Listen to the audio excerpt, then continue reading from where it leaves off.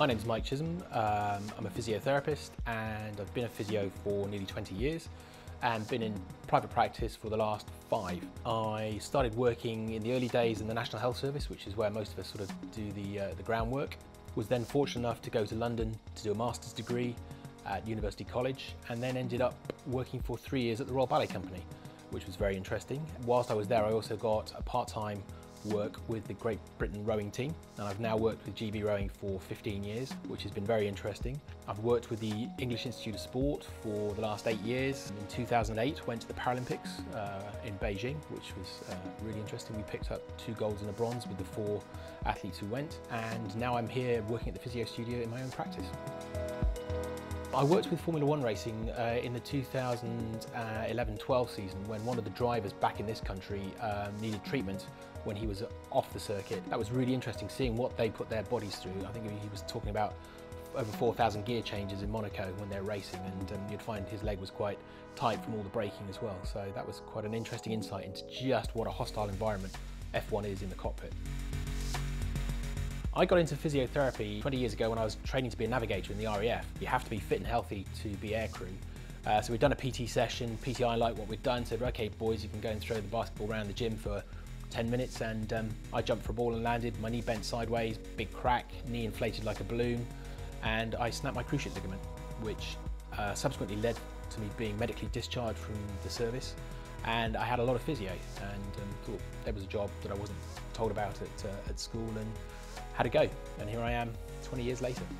I found Kettlebell Fever through a happy set of circumstances where one of the patients I was treating had had a hip arthroscopy. He'd then had a torn disc in his lumbar spine, and he said to me, I've heard of Roger and Claire at Kettlebell Fever, what do you think? And I had a look at the website and said, yeah, you know, they seem as good as anybody else, off you go, and I'll monitor you once a month just to make sure things are going in the right direction.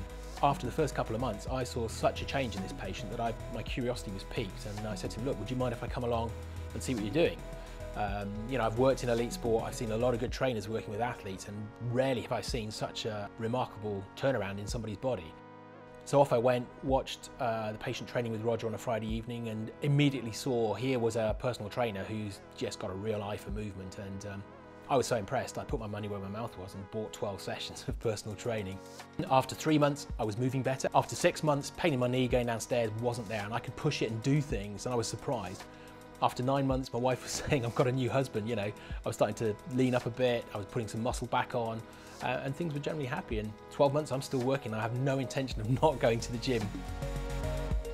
With the new insight that I have, having worked with Roger and Claire, I now look at the gym environment very differently. I was always looking at the people in that environment thinking, crikey, you're not really doing that very well. It's not going to be long before you injure your knee, your back, your neck, your shoulders. And what I like with doing it with training with Kettlebell Fever is I start to move better, and I can take that into my everyday life. I start to stand better, I sit better. I'm just more aware of how I move, and you know, I am feeling fitter and stronger. The last time I went on holiday with the family, we cycle around a lot, and interestingly, it was my heart and lungs that gave out before my legs did.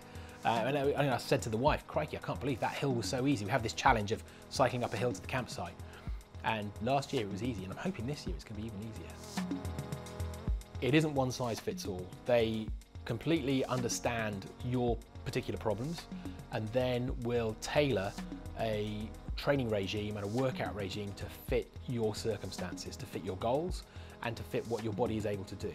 And I like the fact that for several weeks I wasn't allowed to lift weights until I'd ironed out the kinks in my movement patterning to allow me to start to work.